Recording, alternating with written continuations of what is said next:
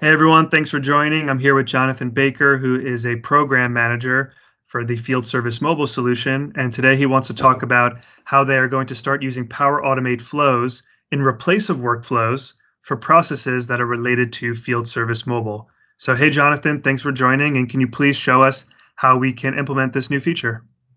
Hi, thank you. Um, so it is releasing within EA this August, and so we'll be able to allow people to switch from workflow to flow fairly easily.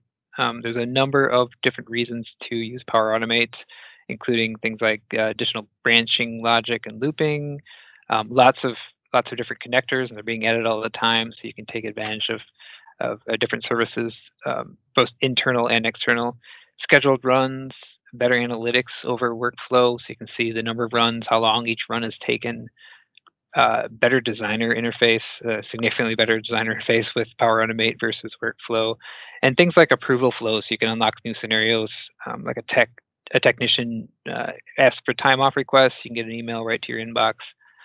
So lots of cool things going on with Power Automate. In this scenario, though, we're really focused on a couple different flows that we're going to ship out of box for the related to the field service mobile application. And so the three areas here are geofencing, and so this is enabling geofence events to be populated in the mobile audit log within CRM. Location tracking, so we can send alerts based on your geofence events and where you are in relationship to the customer. Send alerts to say, hey, you're entering or exiting that geofence boundary, and then related to that, we can send push notifications to the device to remind the user to set their status of traveling or arrived, things like that.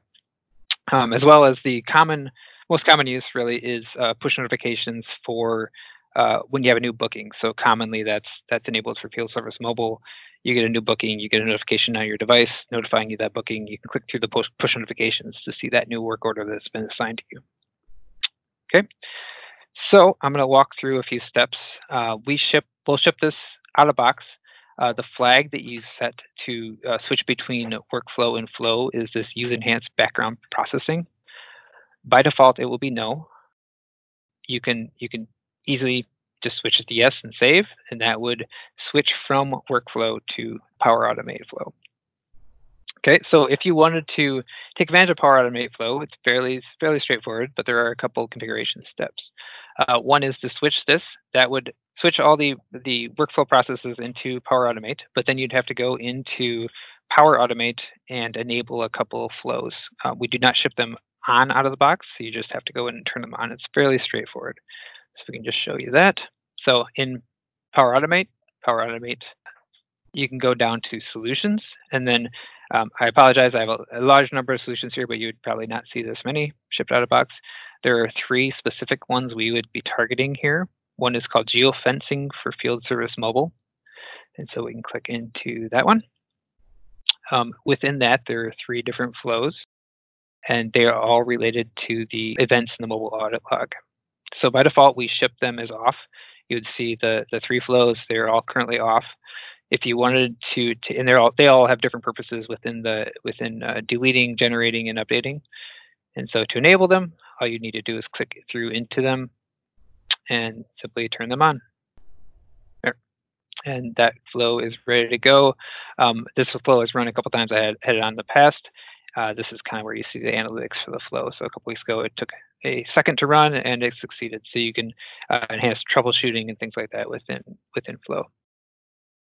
So here, let me just Control Tab back. So you do that for all three of them, and then you can move on to the next solution, which is geofencing alerts. Right there, simple enough. And then within this, there are four different flows actually. And it's a reminder to change. These are the two push notifications related to geofencing, and then updating resource location audit log, and then setting this status on a booking. This is a flow that interacts with the other to tell which flow to run if you're entering or exiting. And again, you'd have to go in here and turn those three on, or those four on, I mean. And then the last one, Field Service Mobile Push Notifications, which is, you would not normally have two, but I do. which is just one notification or just one flow, and is notify user about booking. And so we'll click into that and take a deeper look here. And here, this, as I mentioned earlier, this is the common flow that most everyone would probably want to enable initially, and it's just, you get a booking, you get the notification on your app. From here, again, you would have to turn it on. We can also check out the flow itself and what's happening behind the scenes. This is a managed flow, and so as long as you cannot edit this flow directly, but you can make a clone of this. Once you have a clone, the one thing to know is you do not get updates. So if we make updates behind the scenes, this managed flow would always get those updates. But once you make a clone of it, it is your flow, and you're responsible for any improvements, or you could add things to it, or do whatever you would like with it. That's important for things like if you want to change the message, you would need to clone this message and change it.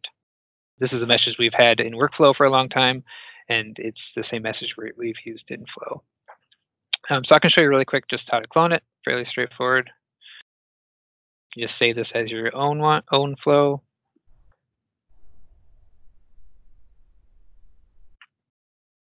And then from there, you can see your new flow. It is currently off.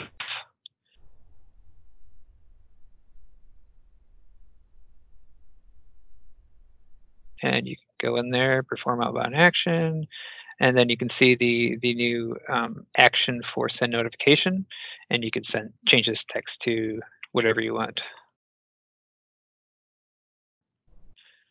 And you can save that. You would want to turn off the out of the box solution if you wanted to create your own, so that you're not getting 2 notifications. But from there, you can do whatever you want.